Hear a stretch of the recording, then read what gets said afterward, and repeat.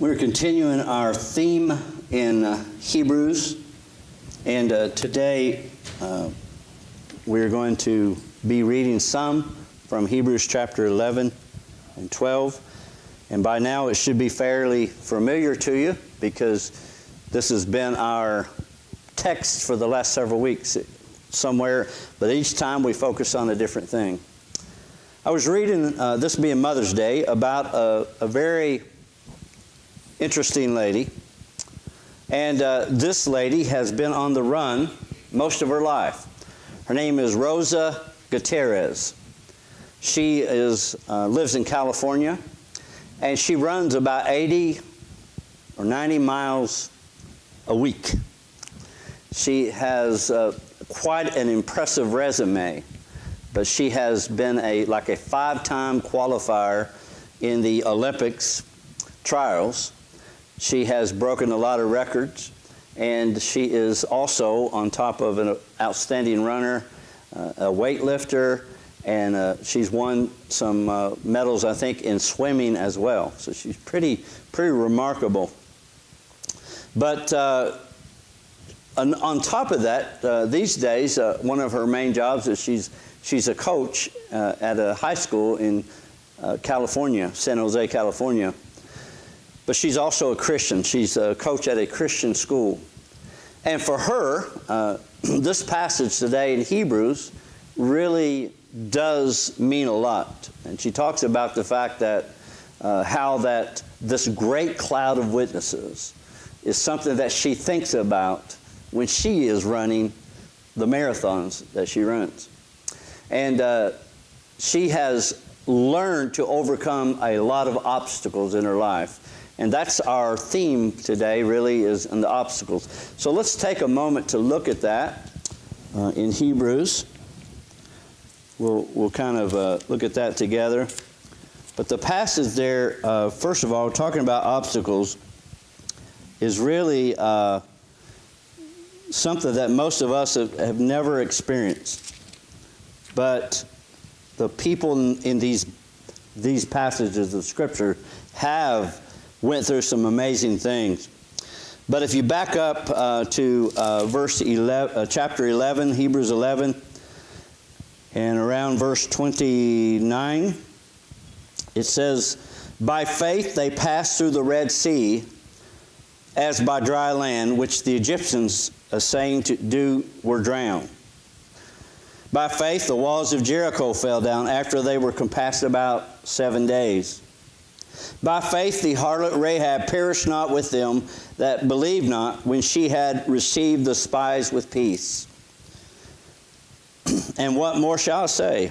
For the time would fail me to tell of Gideon and Barak and of Samson and of Jephthah and of David, also Samuel and of the prophets, who through faith subdued kingdoms, wrought righteousness, obtained promises, stopped the mouth of lions, quenched the violence of fire, escaped the edge of the sword, and out of weaknesses was made strong, waxed valiant in fight, turned to flight the armies of aliens." And then it goes on to talk about women and people who were, their dead were raised to life again. People were tortured, sawn in sunder, all kinds of cruel scourgings and imprisonment. And the list goes on and on.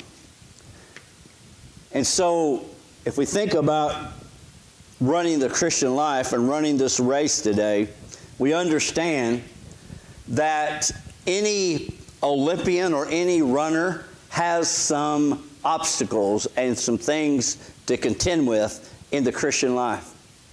It's not all that easy, as you might imagine. You know, when you think about some of the endurance and the perseverance that they have to do these marathons, I can't imagine the training, the amount of training and the psychological toll that it takes on them, financially too. I mean, there's just so much to think about. Most of us, you know, we don't do that kind of endurance, but life is sort of a race for us too, and it's an endurance. But I know In my younger days, I ran cross country. These days, I don't run 26 miles, but I run a little bit.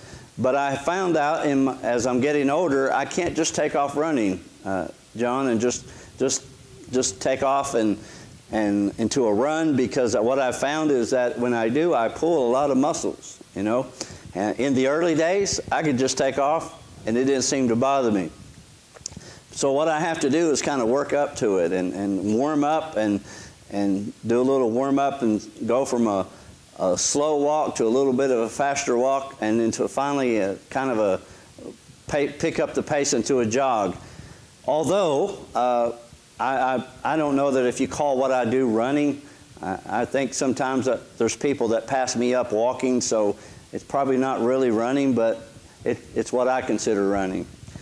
But, you know, thinking about Rosa, she has learned how to endure a lot. And, you know, when she said that when she thinks about running the race, she thinks about that great cloud of witnesses that are not only here today, but those that have gone before her, including her mother and her father, who have already gone on. But they taught her the value of perseverance. And they came over from Mexico with no money in their pockets and raised about 11 children. And they learned how to persevere through tough times. And they taught her that even when things seemed like, when you can't go on another step and things seem rough, that there is something deep within you that will help you to keep going and inspire you to go on if you know the Lord. And so she says that for her, it's not just about winning gold medals or winning medals, but today a lot of her aspirations is about bringing others to Christ and being all that she can be for God. You see, there's something higher than what this earth can offer. In those days, in those races, and they would give out these wreaths and different rewards that were just temporary.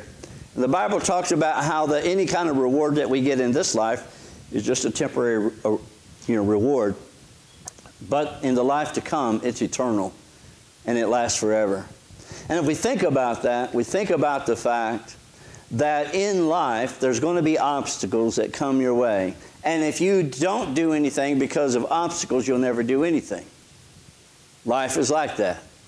Whether you're studying for a degree or whether you're trying to get a job, whatever it is you're going through, there's going to be obstacles. And you've got to learn how to overcome those obstacles.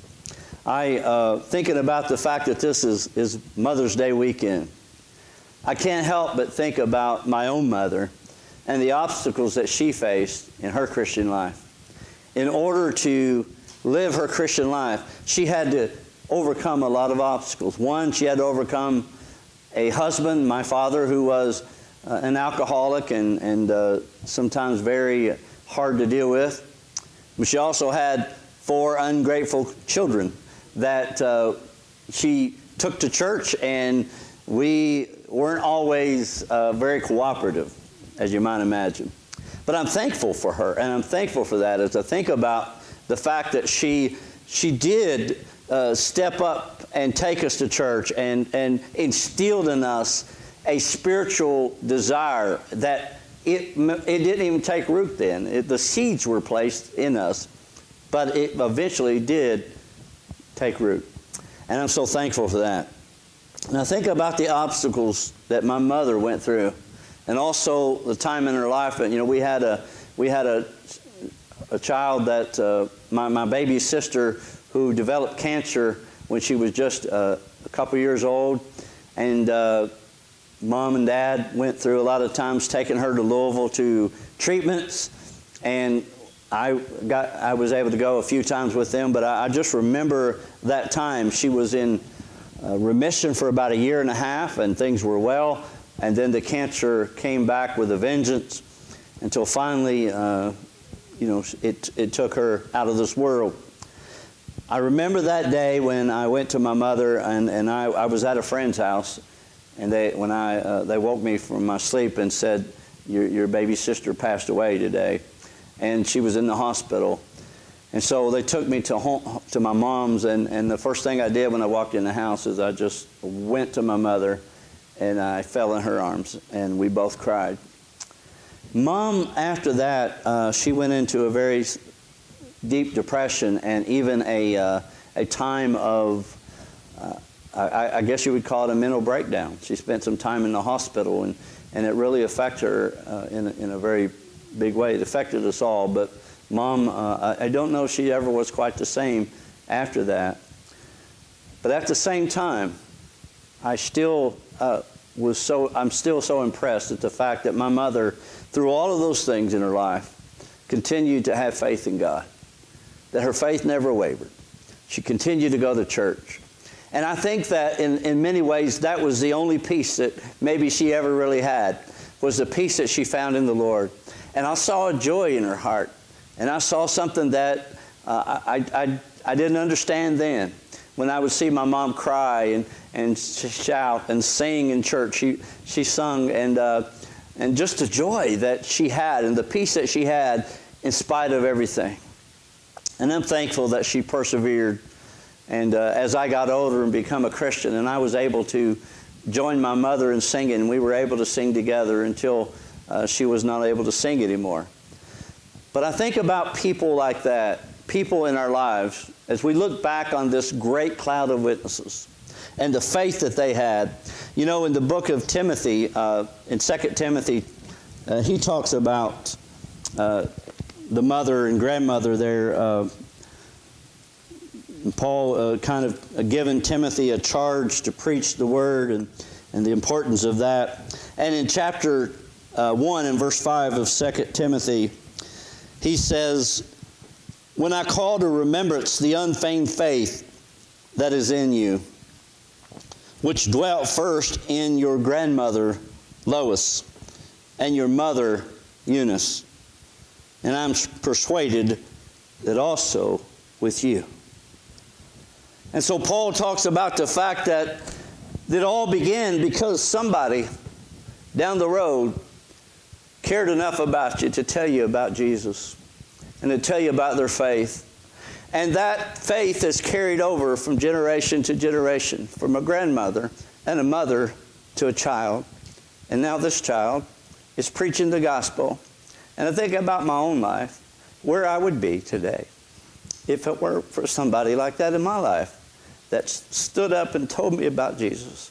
And I can remember times as a little child just getting them up in Mom's in the rocking chair with the Bible, and her telling me the story of Daniel in the lion's den. Tell me the story of David and how she lived her Christian life. And I didn't understand the joy that she had then, but I know a little bit about it now.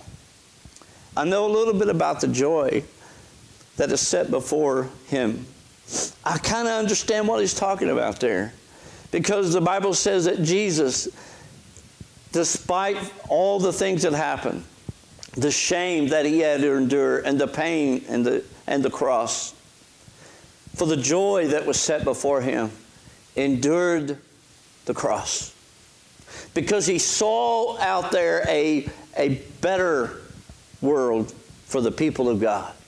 And he was able to endure the obstacles that he faced because of that. You and I will probably not have to give our lives, and we may, but most of us will not die a cruel death like that, hopefully. But we'll overcome some obstacles in our life. Some of you already have, whether it be financial obstacles, whether it be health, relationships, all kinds of things. The Christian life, nobody said it was easy. And if they did tell you it was easy, they probably lied to you. But here's the thing. We live in a world where we're going to have to overcome a few things. The race that is set before us has some obstacles. But when you read some of these things that they endured, it's minor compared to what we go through in this life. And so we set out on this journey together in this race that we walk or run. And we look at the people who've gone before us and those surrounding us now. Whenever I ran cross country or track or whatever, I always knew that when I was getting ready to cross the finish line that there would be a few people there to cheer us on. Maybe not a whole lot of people, but my coach would be there. I knew that. And then some of my teammates or some of my other friends would be there. And as I think about the Christian life, I think about the fact that Jesus is there for us. And I can't help but think about, Michelle, about the, when we talk about the finishing that line and how heaven is counting on us, I always think back about our events when we go to these retreats. And they tell us, heaven is counting on you, or Jesus is counting on you. And we repeat, I'm counting on him. Because today, we can't do anything without him. And we need him in our life. And so today, just be thankful for the joy that you have in your life. And don't allow the obstacles, whatever they are, to keep you from following God. We, as a church, we're facing some obstacles right now we've never faced before. The obstacle of not being able to meet in a building like we once were able to do. I was talking to a pastor not long ago, and he said, my fear is that they'll get so used to not being in church that we won't be able to get them back. Well, I don't know. That may be true of some people, but most of the people I know are anxious to be back together to worship the Lord, because there's something deep within us that longs to be with God and be with his people. Do we have to have a building to worship God? No, we found that we don't have to have a building. But yet the people of God have always had a desire to come together, to sing the songs of Zion, to hear the word preached, and to encourage and admonish one another in the Christian faith. It's a Christian race. And it helps sometimes when we are encouraging one another. There's been times, thinking back in my running days, where it felt like I couldn't take another step. I remember when I was a freshman in high school, we used to run at Johnson Central, and we would run the cornfields and through all around the area by the high school there. And I remember one particular song I used to listen to when I was running. I would listen to a song, Fly Like an Eagle. And I don't know if you remember that song, but I had a fella in the cornfield with a tape player. Back then you had these big boom boxes. That when I come through that cornfield, to turn that song up, because it inspired me to run. And so as I came through there, that song, Fly Like an Eagle, was playing. And I was, at that point, just about ready to give up. And it just gave me the extra strength to go on. And in the Christian life, we all have those times where we feel like giving up. And I think of that scripture in the Bible that says that we those that wait on the Lord shall renew their strength. They shall run and not be weary. They shall walk and faint. They shall mount up with wings as eagles. I used to watch the eagles and the birds fly in Wilmore, Kentucky when I was a student at Asbury Seminary. And I would go to a place called High Bridge that overlooked this mountain and overlooked the beautiful Kentucky River. And I would watch the wind pick up these birds, and they would just fly around so effortlessly. It was the winds that they were just soaring on. And most of us are flapping around trying to get off the ground, and they were just soaring miles above the earth. And I think that's the idea in the Christian life, is that when we try to do things on our own strength, we will become discouraged and we'll become weak and fatigued. But when we allow the power of the Holy Spirit to lift us up above this earth and the encouragement from our brothers and sisters in Christ, then we can soar and we can fly like an eagle. And so run the race. As we could say, run, Forrest, run, or run, Rosa, run, or run, Sandy, run. Whoever it is, I want you to run this race today. Find the motivation from within and from without that you need to run this race. Let's pray as the musicians come. Dear Father, We know that we all get discouraged sometimes. And we know, Father, that life has many obstacles. But God, I want to pray that you would help us to overcome these obstacles, that by faith that we could see the end is in sight. And God, we are going to a city where our builder and maker is God. I pray for all those that are discouraged right now, Lord. Lift them up high above the cares of this world. May they experience the power of the Holy Spirit and the winds and the wings of your love, we pray. In Jesus' name, amen. Amen.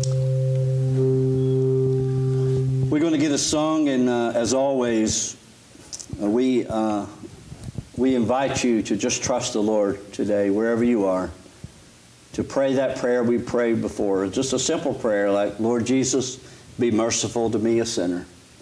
And if you mean that with your heart, God promised He would not turn you away. Would you do that as we sing this song?